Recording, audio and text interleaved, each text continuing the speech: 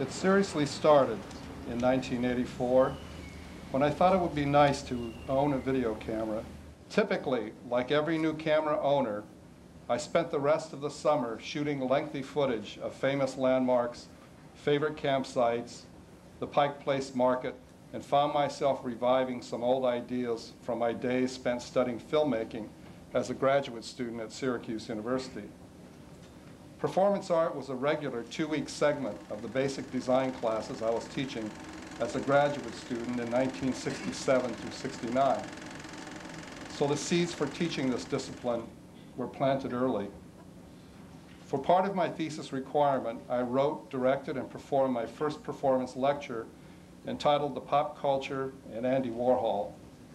In presenting this survey of pop art with an in-depth focus on Andy Warhol, I checked out almost every piece of audiovisual equipment from media services and assembled a tongue-in-cheek interpretation of Andy Warhol.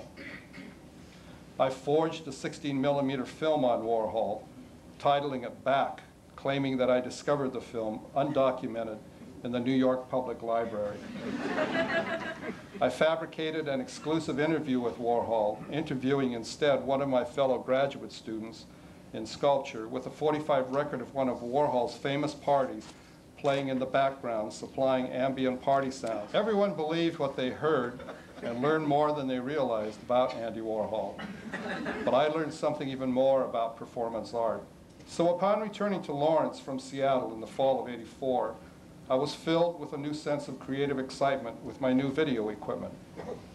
During that fall, I remember attending a faculty show opening at the Kansas Union Gallery and seeing then Lawrence choreographer and dancer Marcia Paladin, with whom I was casually acquainted with at the time. I mentioned to her my interest in pursuing some ideas in video that were similar in content to my paintings. We both felt that it might be worthwhile to experiment with videotaping live performers in my studio. Eventually, Marcia began to bring 2 to 3 dancers over every Wednesday evening, where they would dance and improvise while wearing kimonos and face masks. Eventually, the potential for serious work became apparent. Shortly thereafter, I began asking friends to assist me in shooting short vignettes of scenes from my grandmother's diaries, as represented in the painting series called the Diary Series, executed from 1980 to '83.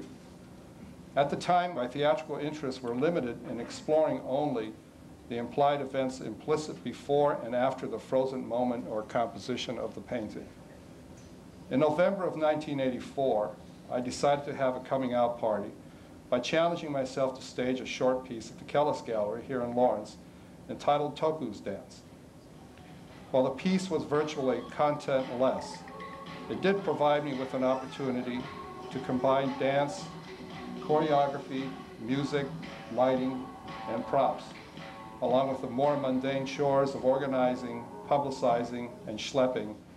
With perhaps a premature sense of accomplishment and confidence, I accepted an invitation from the music department to collaborate with the composer in producing a short piece for the Symposium of Contemporary Music in the University Theater. I was recommended to Jim Stringer, then Director of Sound for Centron Film Corporation, to write a collaborative piece for what was to become the first act of the 7 kabuki plays. The American people in their righteous might will win through to absolute victory.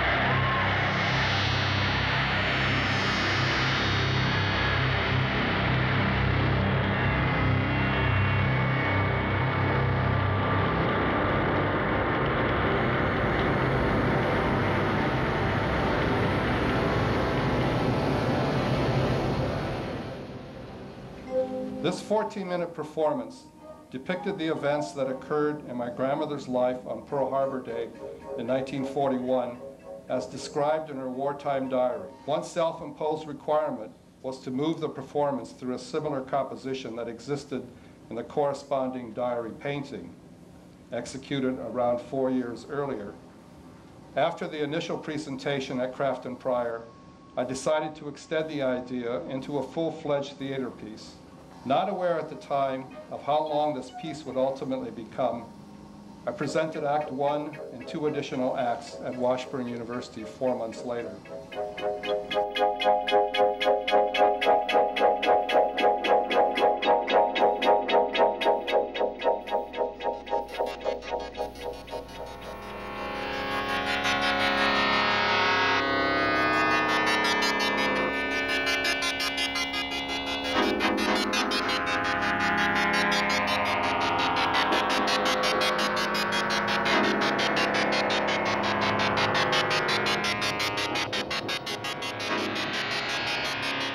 early winter of 1985, I began to make plans to write my next performance piece. The idea of writing this piece during one continuous period of uninterrupted time for some reason interested me. Friends from Ogden, Utah told me about the Trans-Siberian Railroad and how they have always wanted to take the 6,000-mile journey across the Soviet Union. The idea intrigued me. My friend David Katzman loaned me a book called The Little Red Train.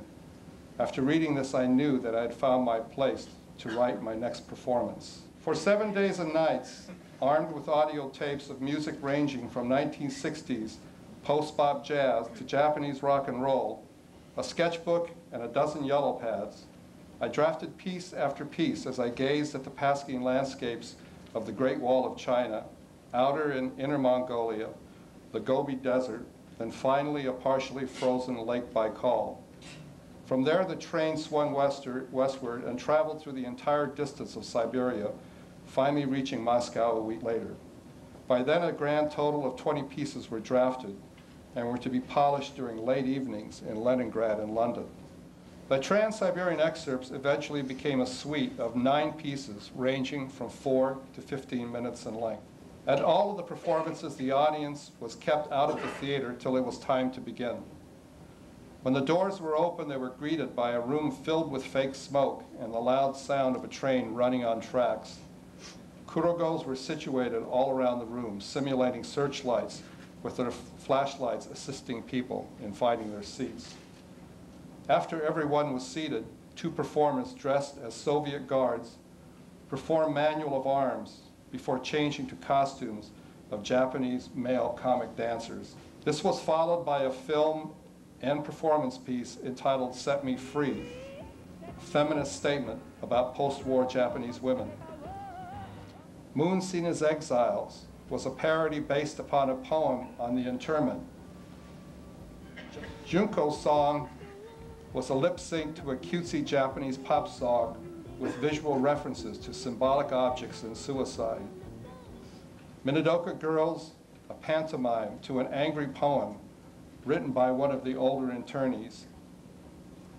Hymn was meant to be a comment on war, sushi, and the Hawaiian Japanese-American veterans, using objects that have previously been depicted in my paintings.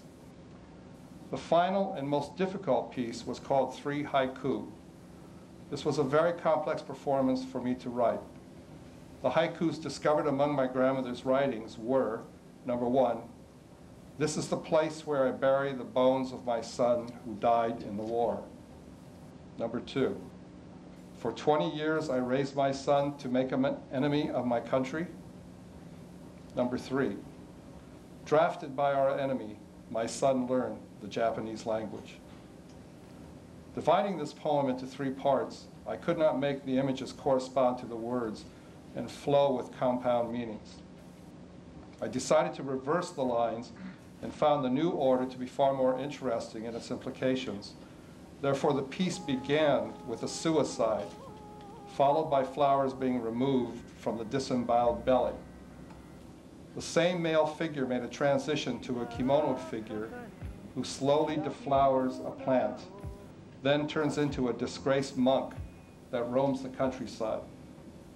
Near the end of the piece, the figure finally transforms into an angry young male figure that devilishly dances to Japanese rock and roll music.